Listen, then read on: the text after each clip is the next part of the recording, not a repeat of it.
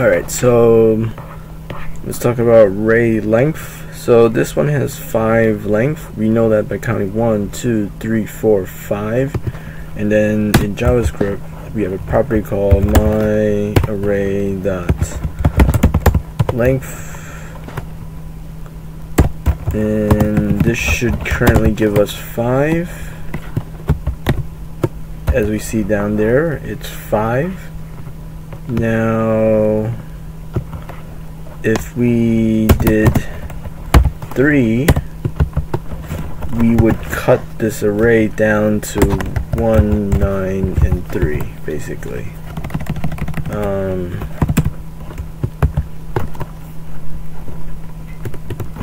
then if we were to type it out, my array, basically 1, 9, and 3. And if we want to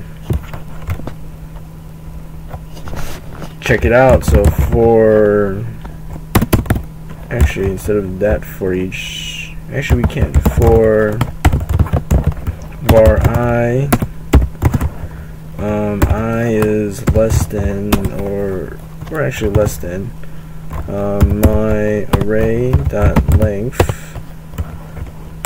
and then I plus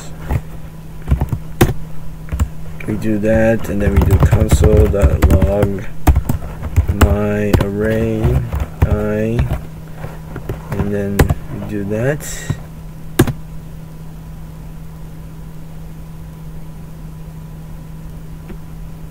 Did I miss something? Oh, yep, I did miss something. We have to initialize it. Let's see.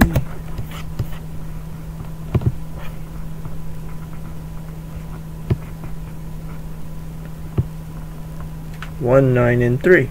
There we go.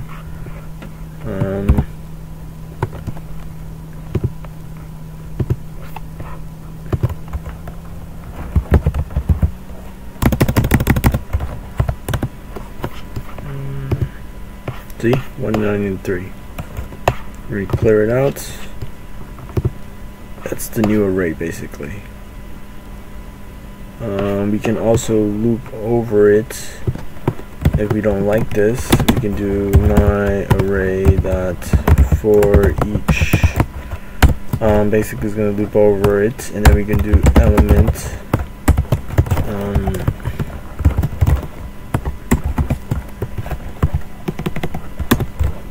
and then we can do console.log element, which is basically every element, 1, 9, and 3.